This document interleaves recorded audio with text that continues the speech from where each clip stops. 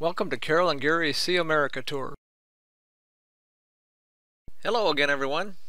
After a rainy drive on Friday, December 13th, Carol, Jasper, and I are now in Jacksonville, Florida. On Saturday, December 14th, Carol and I drove to a place called Kingsley Plantation.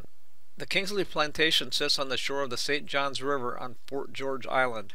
Fort George Island was named for a 1736 fort built to defend the southern flank of Georgia when it was a colony. The drive to the plantation followed a narrow dirt road that wound through a live oak forest.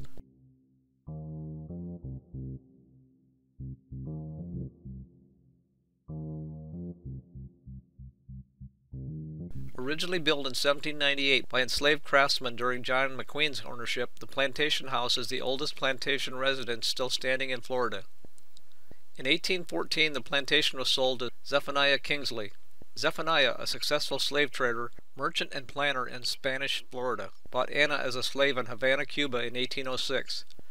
Anna was 13 years old. By the time Anna turned 18, she and Zephaniah were married and had 3 children. Anna was still a slave, and so were the children. Slavery was determined by the mother's status. Zephaniah freed Anna and their then 4 children in 1811. And as I said, the family moved to the Kingsley Plantation in 1814. Still under Spanish rule, Anna was able to become her husband's business partner, own her own plantation, and strangely enough, own her own slaves. The Spanish had a different attitude toward slavery than the Americans in the South at the time. The Spanish saw slavery as a temporary status from which you could buy or earn your way to freedom. With an enslaved workforce of approximately 60, the plantation produced Sea Island cotton, citrus, sugar cane, and corn. Many of the buildings at Kingsley Plantation are made of tabby. Tabby is a mixture of lime, sand, and water.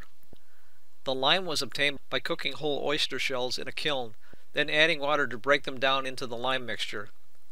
This process is called slaking.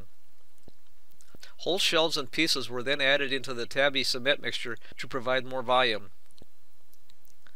This tabby concrete was then poured into forms.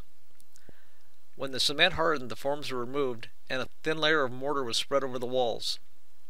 Some of the buildings, including the barn, kitchen, and the slave quarters, have tabby cement and tabby bricks. The tabby bricks were made by the same process, but whole shells were not added to the bricks.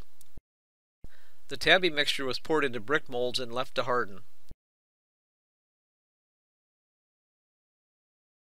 Approximately 1/5 of a mile from the plantation home are the deteriorating remains of 25 tabby cabins. Arranged in a semicircle, there were originally 32 cabins, 16 on either side of the road. This area represents the slave community, homes of the men, women, and children who lived and worked on the Kingsley Plantation more than 150 years ago.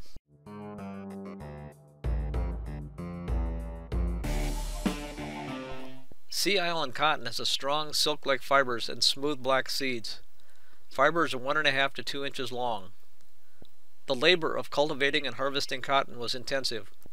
The cotton fibers grow in balls about the size and shape of a walnut.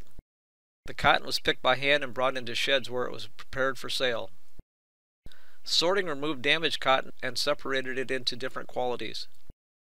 Dust and any debris was removed from the cotton, and the fibers spread out. Finally, the cotton seeds were removed and the cotton baled to be shipped. It took, on average, 1,500 pounds of seed cotton to fill a 300-pound bag of clean, marketable cotton.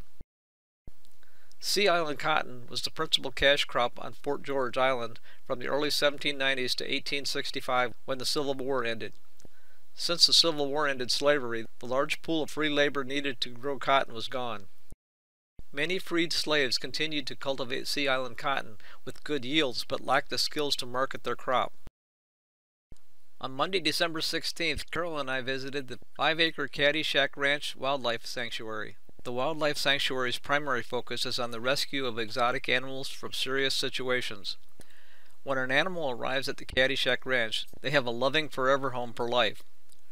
Current residents include tigers, lions, leopards, foxes, and coatimundis. The sanctuary does not breed, trade, buy, or sell any of their residents. One of the first animals that we saw was Nikki, a Siberian tiger. Nikki was born on December 9, 2011, and has 2 sisters, Cayenne and Jade. Nikki, along with her sisters, are among the 21 tigers cared for at the sanctuary.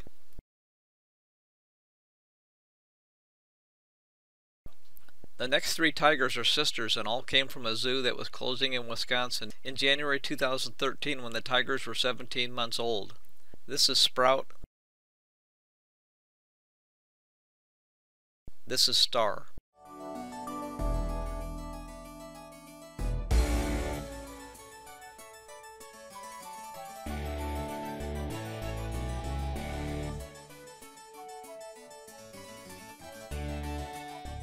And this is Runty.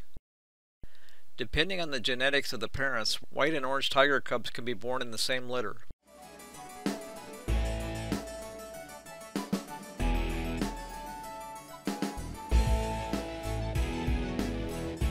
This is Amara. She was born on November 25, 2011 and rescued on the same day as Nikki, Cayenne, and Jade from a place that could no longer care for any of them.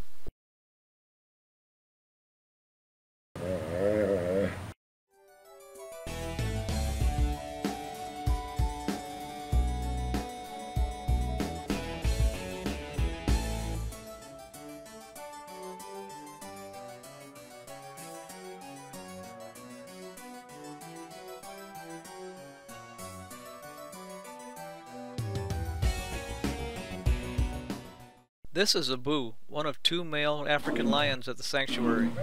He is 7 years old and was acquired from a sanctuary in South Florida on November 19, 2019.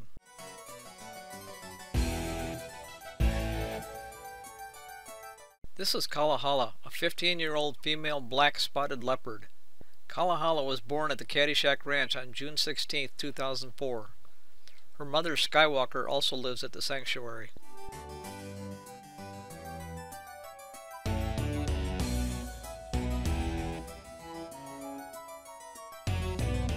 This is Cody, a 4.5-year-old white-nosed coatimundi who arrived when he was 8 weeks old. The coatimundi is related to the raccoon, but has a slimmer body, a longer tail, and a snout. They have white fur around their eyes and nose.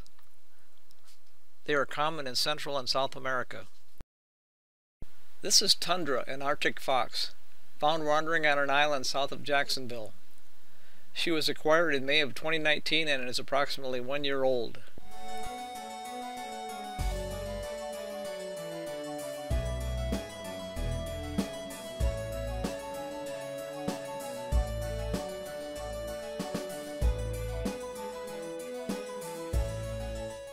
This is Squeakers, another coatimundi. Squeakers was born on December 1, 2005 and has been a resident of the sanctuary since June 2016.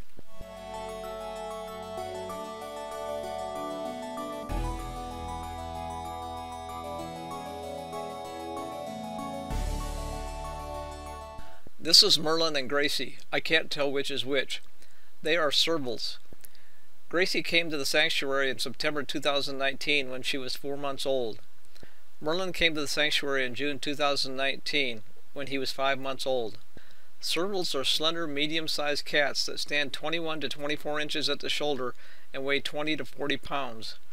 They are characterized by small heads, large ears, a golden yellow coat spotted and striped with black. They also have short black-tipped tails. Their ears can rotate independently 180 degrees to listen for prey, which are rodents and birds.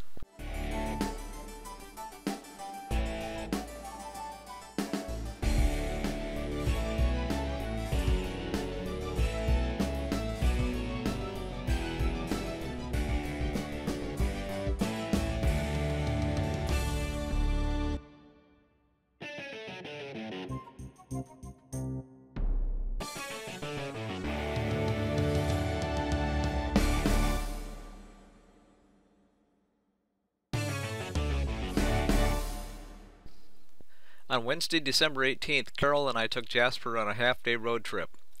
We followed Florida Highway 105 east again as we did on Friday until we got to the turnoff for Kingsley Plantation on Fort George Island. At the turnoff, we didn't turn, but rather stayed on Highway 105 and continued north along the Atlantic Ocean. As we kept driving, we crossed onto Little Talbot Island. We stopped at Little Talbot Island State Park and walked along the seashore.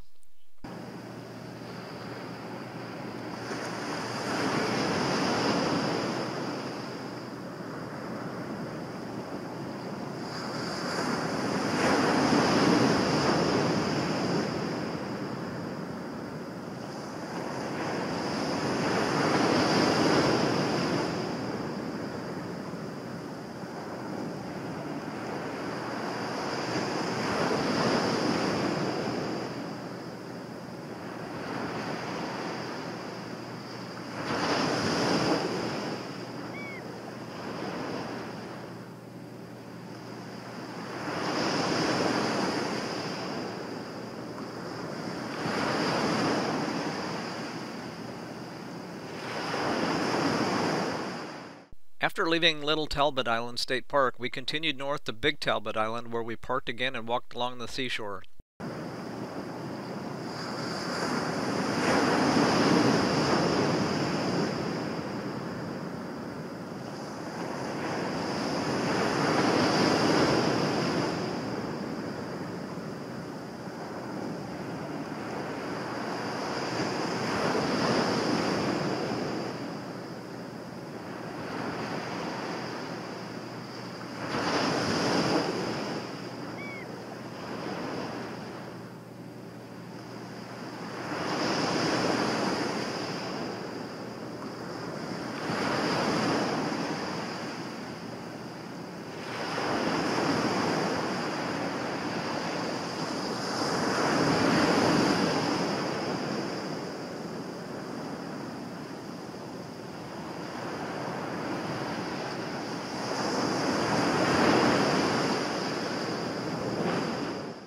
After leaving Big Talbot Island, we continued north to Amelia Island.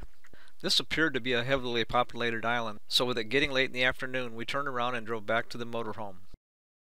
We will be leaving on Sunday, December 22nd for Mims, Florida, where we will be snowbirding until March 31st of 2020.